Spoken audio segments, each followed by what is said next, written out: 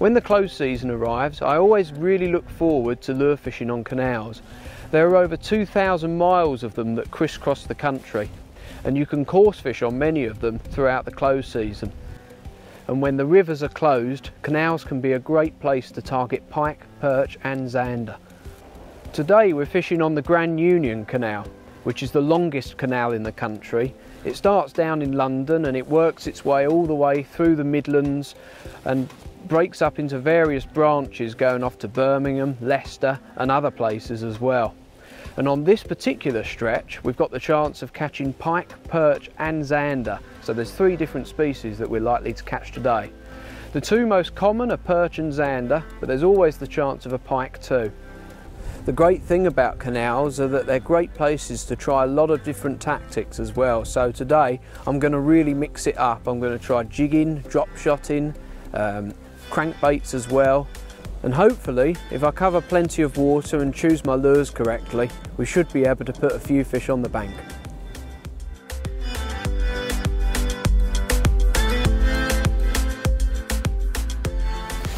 Well, I've got the first fish of the day in the net, and it wasn't what I was expecting it to be actually. It's actually turned out to be a little pike. But it's the first bite of the day, first fish in the net. It took a mini fry in the fire tiger colour, rigged on a 3.5 gram jig head. And I just made a short cast along the margins. It's quite deep just along the edge here, and I just let the jig fall to the bottom, gave it a couple of hops and then bang. I actually thought it was a zander at first, but it came up to the surface and I got a bit of a shock actually, because I haven't caught many pike along this section. This is probably actually the hardest species to catch along here, so it would be great if we could get pike, perch and zander in the same day. So I'm going to put this one back now and we're going to keep on fishing.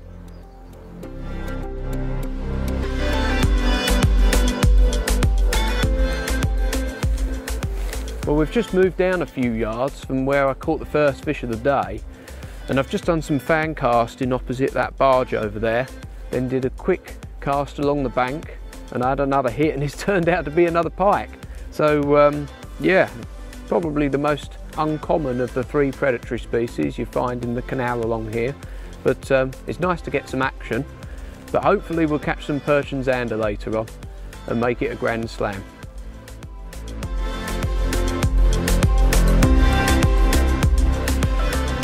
When lure fishing on small canals like this, I'm not really out to catch big fish. It's just more about having fun and getting a few bites really. So I'm not using massive lures. The biggest lures I tend to use on canals are around 3 inches in length. If I'm fishing a bigger canal than the Grand Union, then I might go for something bigger, but this is a very small, narrow canal and generally I use quite small lures. You can often end up walking quite a few miles in a day because the Grand Union especially is a really long canal.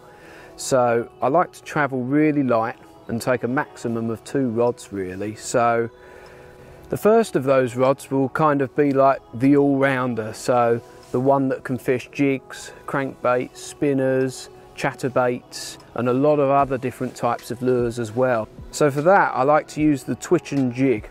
So it's 6'11" and casts between 3 to 14 grams.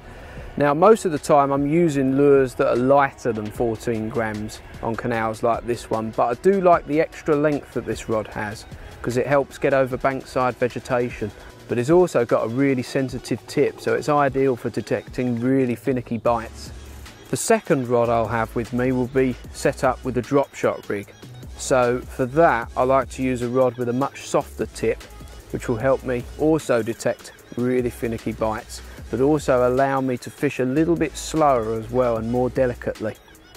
So for drop shotting, I like to use the Prism drop shot rod, which is also 6'11", which is a nice length for when I want to cast to the far bank and sort of drag the drop shot weight along the bottom.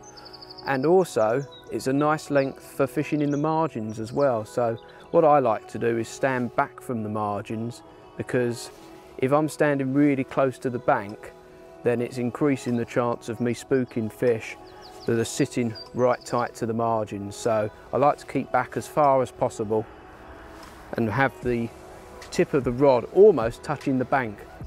Because I like to fish really light on these small canals, I'm matching the really light rods with fairly small reels as well. So on the twitch and jig, I'm using a 2/500 size prism, which is spooled up with 0.13mm jig silk. And on my drop shotting outfit, I've got a 1000 size prism that's spooled up with 0.10mm jig silk. One of my favourite tactics for searching for fish in canals is by jigging. So using a soft bait such as a shad, creature bait or curl tail, and rigging that on a jig head, and then casting out, letting it fall to the bottom, and then hopping it back along the bottom until it gets back to my feet. It's a great tactic that works for all species: pike, perch, zander, even chub too. Well, just as I was talking to you about how effective jigging is, I actually just had a bite right in the margins. So I've just made a quick cast back out there, just to see if the fish will take again. I'll have one more cast, and then if not, I'll change lure and change tactic as well, and hopefully it might help me catch it.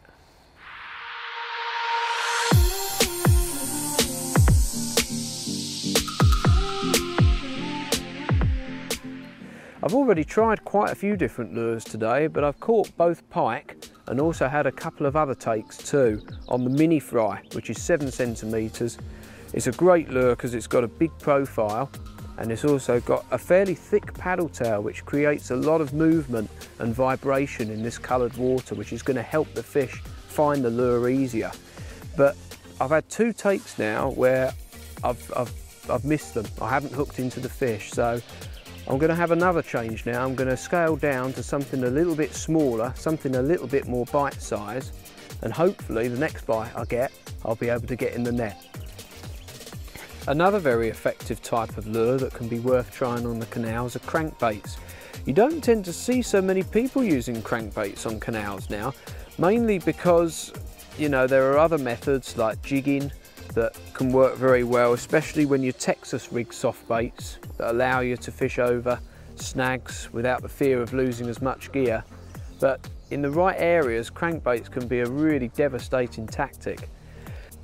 There are various different types of crankbaits, so you've got floating crankbaits, suspending ones, and sinking models too.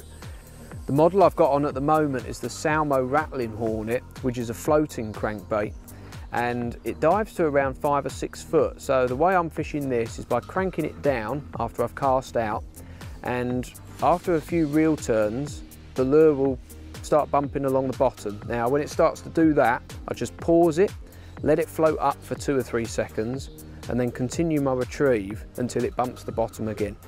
And basically you're almost fishing it a bit like a jig. So it's almost got that sort of hopping motion along the bottom. The Rattling Hornet's a good choice for fishing in coloured water like this, because not only has it got a really wide wiggle that's giving off tons of vibration, but it's got a really loud rattle, and that sound is helping fish find the lure in this really murky water. Floating crankbaits are a great choice, but don't rule out sinking crankbaits either. So one of my favourite crankbaits for fishing on rivers and canals is the Salmo Sparky Shad, which is sinking. It's got quite a unique shape to it. It's quite unlike any other crankbait I've seen actually. It's got a very angled shape to it, but it's also got a very loud rattle similarly to the Rattling Hornet. But because it's sinking, I have to fish it a little bit differently. So the way I'll fish this is cast out, leave it for about 5 seconds or so it just gets down a little bit, and then I'll just twitch it, pause it for a second, twitch it, pause it for a second, and basically fish it on like a stop-start retrieve. You don't want to let it sink too far down though, otherwise it will get close to the bottom, and that's going to increase your chances of hooking into a snag. But what a sinking crankbait does is it allows you to fish a little bit differently from a floating crankbait, a different kind of retrieve, and a different kind of retrieve can often be what's needed to convince fish to take your lure.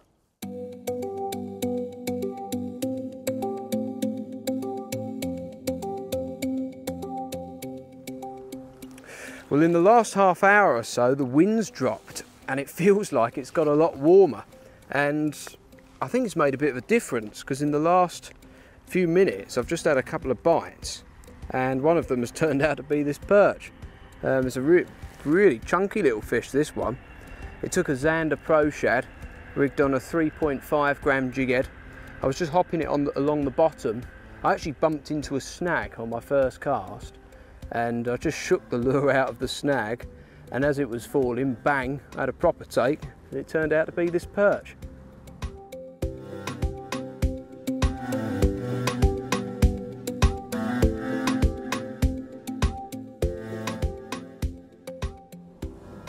Well, the temperature's really warming up now, so much so I've actually had to take my jacket off in the last hour or so. I wish I could say the same about the fishing, but unfortunately it's been tough going so far. So as the day's gone on, obviously it's got warmer. The boat traffic's also ooh, I'm not sure if I had a take then. I'm just going to keep retrieving.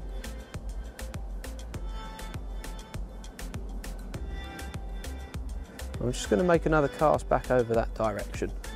Anyway, as I was saying, as the day's gone on, the boat traffic's increased, and as the boat traffic increases, the colour of the water starts to change. So this morning the canal was relatively clear. We had a few inches of visibility. It wasn't too coloured, but now that a few more barges have been through and the water started to turn chocolatey, I've had to change to using brighter colours. So at the moment I've got a Zander Pro shad on in lemon tiger.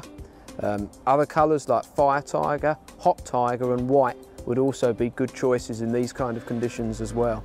Basically what you're aiming for is to help your lure stand out as much as it can in this really murky water.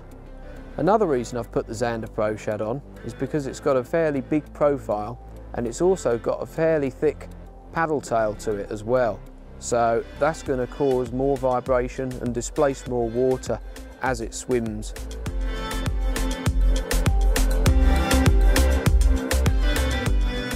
Another one of my favourite tactics for fishing on canals is a drop shot rig. So this is especially effective when you've found a shoal of fish, or if you want to fish really tight to the margins like I'm doing here. So you can either cast out to the other side and fish it similarly to a jig by keeping the rod tip up and dragging the drop weight along the bottom.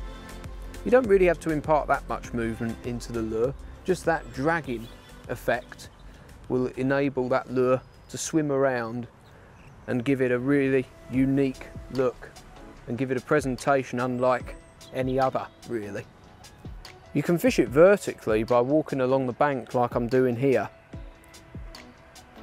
or you can cast along the bank instead, but I like to walk along the bank like this because it allows me to fish it really slowly. You'll notice that I'm standing a fair way back from the bank as well.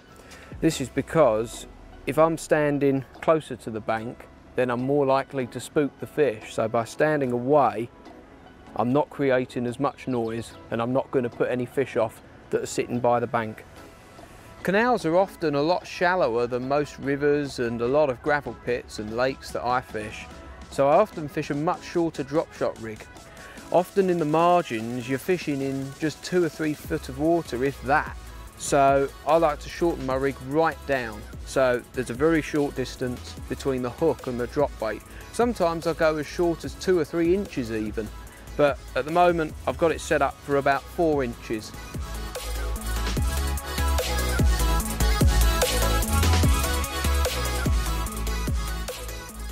When I'm jigging soft baits in murky water like this, what I often like to do is to double jig the lure. So I hop it, then hop it again very quickly. And basically that helps the lure fall down and gives it a little bit more time to fall down to the bottom. And that helps for a few different reasons. One of those is that it gives the soft bait more time to swim from side to side. And the other reason is that it gives the fish a little bit more time to see the soft bait as it's falling down too. And also, giving it that extra little jig just gives the lure a little bit more vibration that can hopefully help you get a few more bites on the day.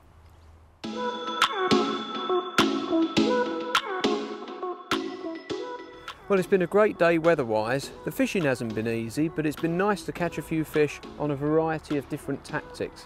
It makes it a lot more interesting than just sticking to the one tactic all day.